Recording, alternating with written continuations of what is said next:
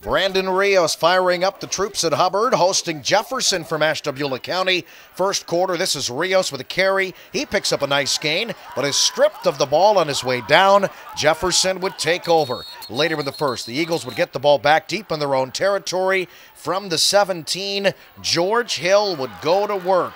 And Hill bobbing and weaving his way through the Jefferson defensive group, gliding down the sideline. When it's all said and done, it's 82 yards for a touchdown. Hubbard goes up 7-0, and they would have to hold off Jefferson to come away with a 21-18 victory.